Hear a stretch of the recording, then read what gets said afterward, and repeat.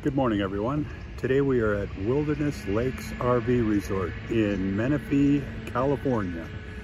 And this is a nice place. We like this park.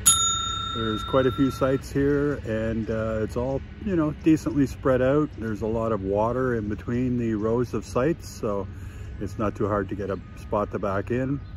There's quite a few 50 amp spots. The first night we were here, we didn't get one. We got a 30 amp spot, but the next morning, of course, we drove around and saw one pop up and we went over and grabbed it. So we're quite happy with that. And today is the day we put our solar on. So I've got a few of our friends that we've already met in the units beside us that are going to come over and help me hoist them up to the roof.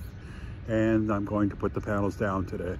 So we've got two big panels. They're 425 watts each. And that'll give us 850 watts of solar, which should be, reasonable. It's a good start. And, considering how much we actually do boondock, I'm sure it'll be just fine for us, at least for now. So I'm out here walking Lexi, and I'm gonna do that a little more and then head back and prepare for mounting the panels. See you in a bit.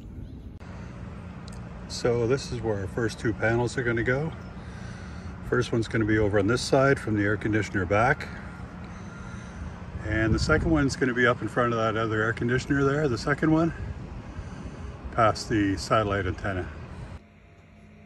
So while I'm waiting for our friends to come over and help hoist up the panels, I decide to look for where the wiring actually comes up to the roof. These coaches, Entegra Coach, are supposed to be pre-wired for adding solar with 8-gauge wire. And after looking in the forums and, scouring my rooftop, I didn't find anything exactly the same.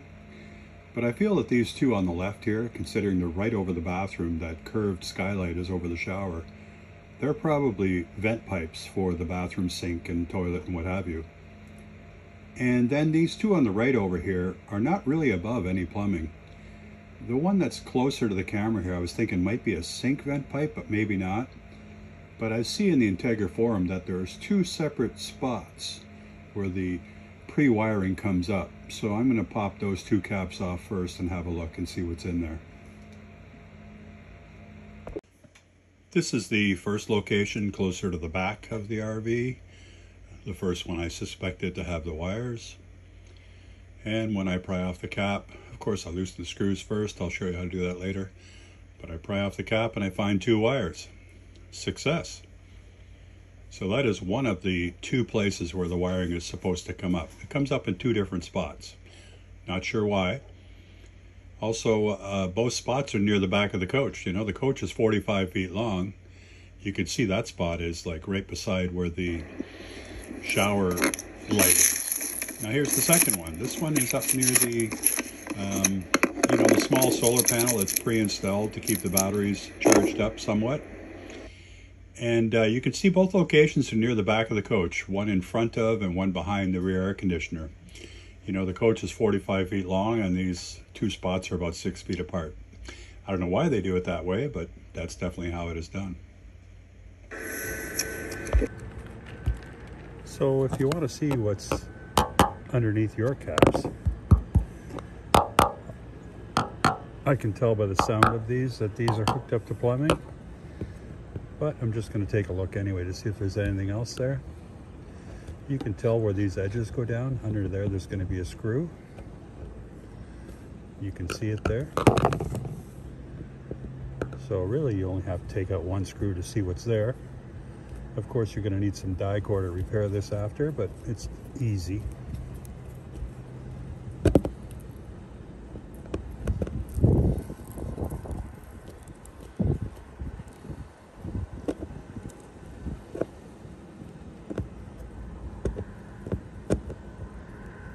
So if it's going to have wiring in it, you will see it, like in the other ones I showed you. If I haven't showed you yet, you'll see it shortly. If it's just got plumbing, it's going to have a piece of ABS plumbing coming up. So now I can just pry it back and have a look under it. You can see there's plumbing right there. It's a piece of ABS plumbing pipe cut right off.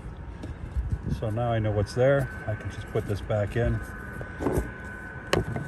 Put the screw back in. Once I get the screw in, A little bit of die-core on the corners just to touch it all up again.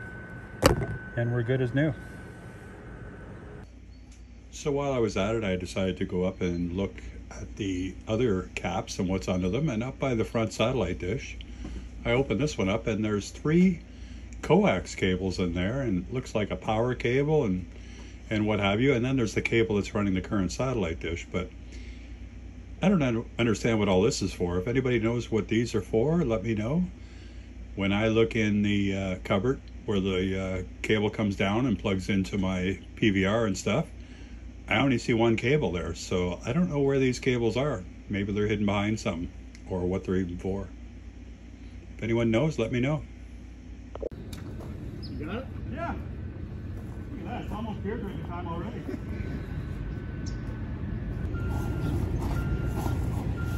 You get them up, I can dry it with the top. I really appreciate this, guys. Yeah. You'll get our bill. Yeah. We have a $50 minimum per person. Ready?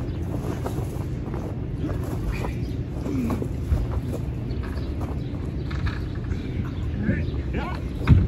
Watch your blanket. Slide it. We got it.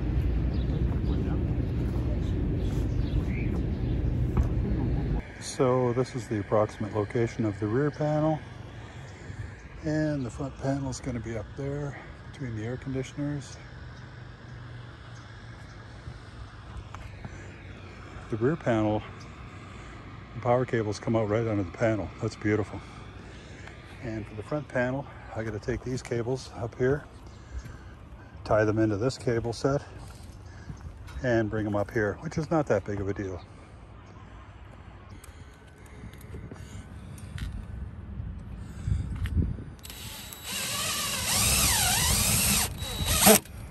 Well, I got 8 screws in and I hit every stud. Perfect.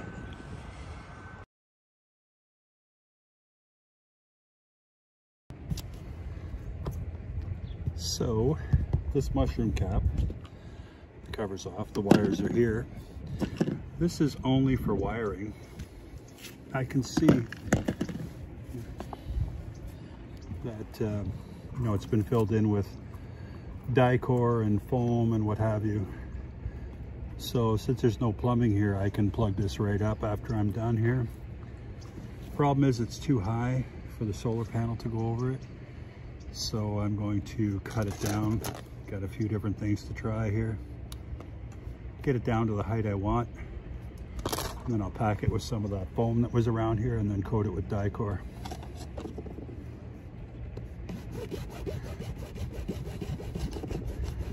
Hacksaw blade seems to work.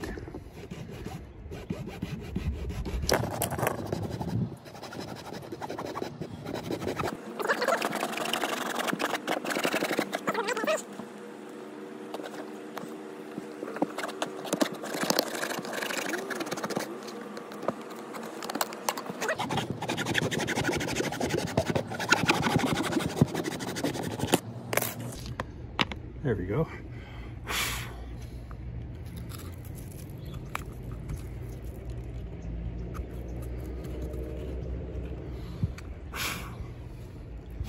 Okay, so you can see down in there what it looks like. I'm just going to fill that in with die-core.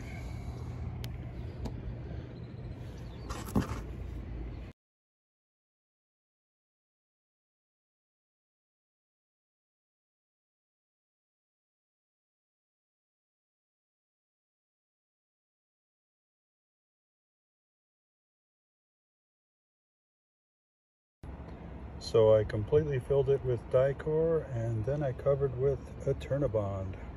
That'll definitely never leak.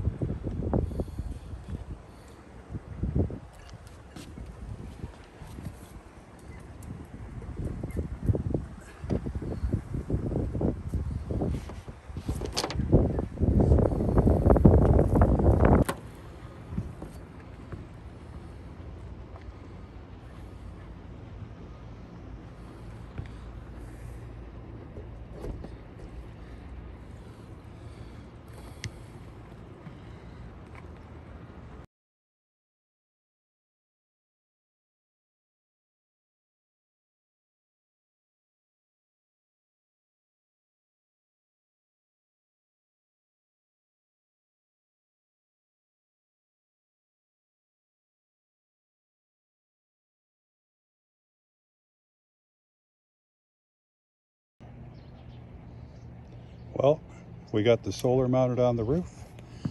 Got 425 watts there. Small panel for topping up the engine batteries. And a 425 watt panel up here. Okay, we're inside the coach now, and this panel here is above the main door to come into the rig. And in here there's all kinds of good stuff. And behind this panel, when you take this out, is where the wiring comes from the roof down to here.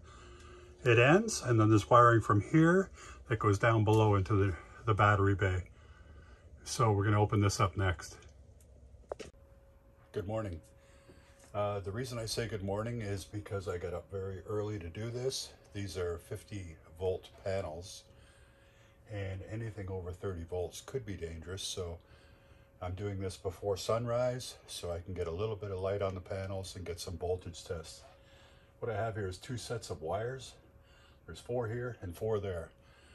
And I suspect originally that one set of these comes from the roof and one of them goes to the battery bay.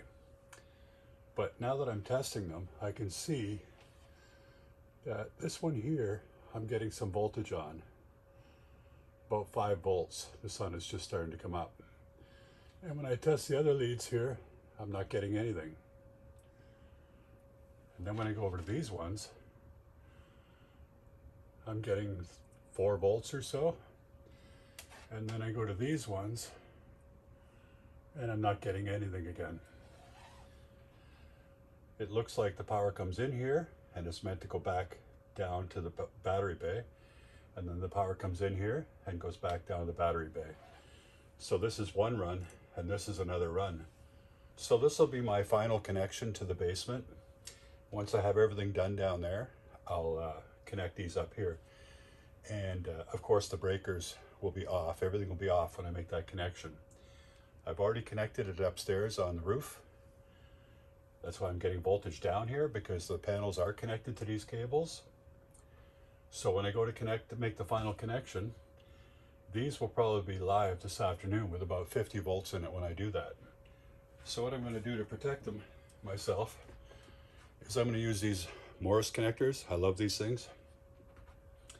And I'm going to put one on the hot here for the positive, because I wired the black is negative and the white is positive, which in some ways would be different than what most people would do, but I have red and black wires on the roof and red and black wires in the bay. So I just hook black to black and red to white. But anyway, since this is getting voltage now, I'm going to protect myself by putting a Morse connector on this side. And this one here is getting voltage. I'm going to put a Morse connector on that side. And that way there's no way of me touching a live hot positive. Just want to reconfirm which is hot here. Okay, we're up to 8 volts on that now. So I'm going to put this one over what I've wired as the positive and tighten that in.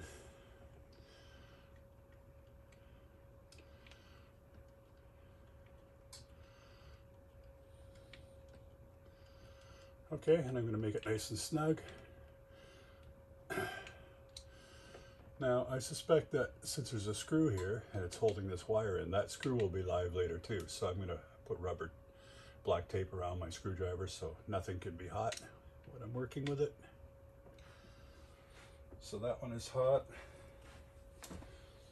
I've got another one here which I already opened up.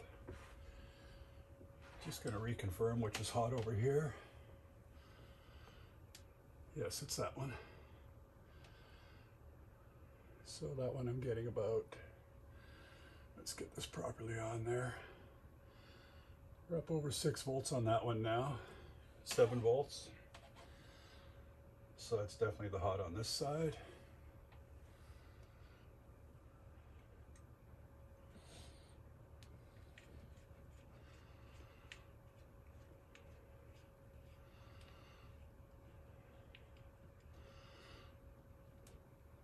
Okay, and that's on nice and tight. So now I can handle these easily without worry of getting a shock. Okay, so those wires come down from the panel up above and they go into this bay here. This is my battery bay. And what they do is they come down in behind this board here. This used to be where the SLA batteries were. I use it for tools now, and I put a board across there, but there's quite a bit of wiring back inside there. And what I did was the white and black wire coming from the other side, I ran it over through the wall here, and I put red tape on the white so you could show it's positive, and I ran the one panel here and the other panel through their own breakers into this joiner and into the solar controller. And then I also ran the black wire, joined them up in here, one black wire from each solar panel, and joined them in here. In the future, if I could ever fit another solar controller in here, more panels on the roof, I can just split the wiring here and change it up above. But that's why I did it this way. Each panel is on its own wire from the roof, so that works really well. It keeps the amps down, and you know, the wire's cool. But a lot of people say that you know, the default wiring that they include in these coaches is 8 amp, and it's not good for this. But if you measure the footages out and look at the charts, it's absolutely fine for what I'm doing here. Anyway, the power comes into the solar controller here, and then it goes out on the red here, onto this red terminal here, and then the black comes out and it goes up to that terminal way up there. And that is just after the shut there, so everything gets measured. And that's it. So I did a lot in here. If you want to see any more about all this, I did quite a few videos on it. Feel free to check those out.